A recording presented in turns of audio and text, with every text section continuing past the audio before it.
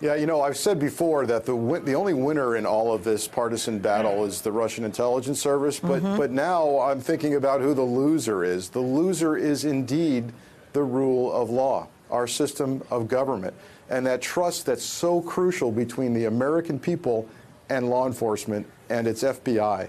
And so it's coming from the top. So we've had a president who, during his campaign, said he loved WikiLeaks. He called for the Russians to release hacked emails if they possessed them.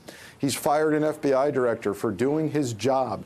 He's hinted displeasure at Attorney General Sessions because he recused himself properly from an investigation. So we're getting our own version of the truth presented by our president, and that concept of raising your right hand on the witness stand and saying the truth, the whole truth, and nothing but the truth is now becoming your own variation of the truth. And that goes directly toward attacking our system of law and order in this country. And now we have our own FBI director picked by Trump, who's literally between a rock and a hard place, Alex. If he comes out this week, right, and he says, I'm going to rebut this Republican memo line for line, bullet for bullet, he's literally becoming that partisan political person that the FBI can't become. So we're seeing our whole system of law and order being upended by this president. Yeah, and the way in which Americans place their trust in the FBI can't quite get over the numbers that were released by Axios yesterday via a SurveyMonkey poll. I mean, 47% of people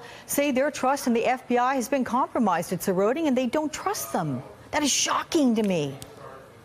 You know, it's something during my tenure in the FBI, we were so proud of the fact that very little recruiting and marketing needed to take place for the special agent position. There was something like 10,000 applicants for every one FBI agent position. There was a junior G-Man program that we'd proudly present to schools and youth groups, right, where you'd get little junior G-Men badges and you'd pledge not to go on drugs or lie or cheat or steal. And now I have to wonder about those kids. I have to wonder about those recruits and what they're thinking and what's going on in their head and how that whole concept of justice has been eroded by a White House who's essentially looking out only for their own interests right now. Well, I want to take a little deeper dive here and go into some details and listen to what former assistant FBI director for the New York office, Bill Gavin, said just in the last hour. And this is all about the FBI credibility. Take a listen.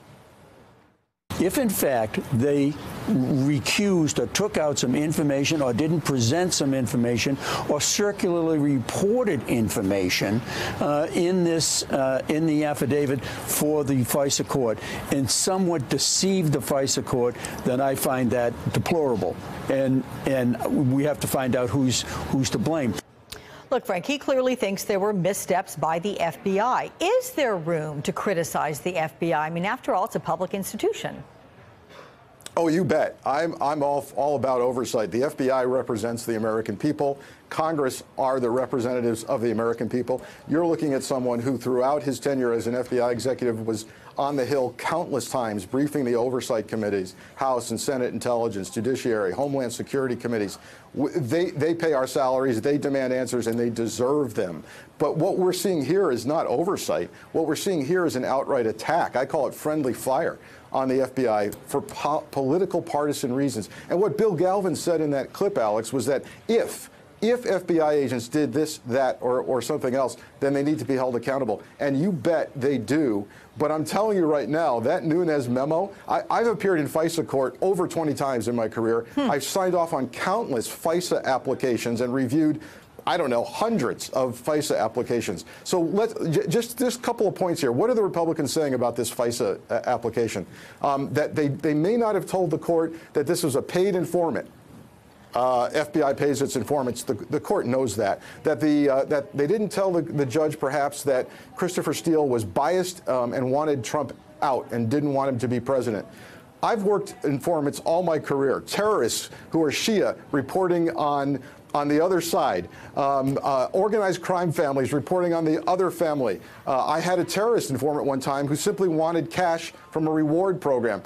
I really didn't care about what motivated them. I cared that it was vetted, that it was true, and that we could prove it. And that's what went into that memo. And you're going to hear in the coming days, and particularly if the president has enough guts to sign off on a Democratic memo, you're going to see this memo rebutted, and you're going to hear that the FISA court judges knew what they needed to know. And so you've been in the FISA court, as you say, 20 times. You're trying to get FISA warrants extended. Where is the bar on doing that? How high is the bar to get it extended? I know that you have to prove that you're getting information and that you expect to get more. It can't be that you're just buying time, right? I mean, if you've got nothing in the previous 3 months, you're not going to get an extension, right? Yeah, so the bar starts simply at zero, which is, has anything changed? Have you had any new information that actually is exculpatory that the judge needs to know about? Number two, what's the progress been in productivity? If you're showing no progress, no productivity, you've got to tell the judge that. And then thirdly, what more information, new information, has come in to bolster your claim of probable cause? All of that goes on in these renewals, and this thing was renewed several times over the course of several judges who took a look at it, each time signing off on it. I'm going to have my director, Will, put up part of an op-ed that was written by Special Agent Joss Campbell. And I want you just to, I'm sure you're familiar about it. This is a guy who's leaving the agency, and he says because he loves his country and he loves his badge and all that. Are you concerned about the morale within the FBI and more departures?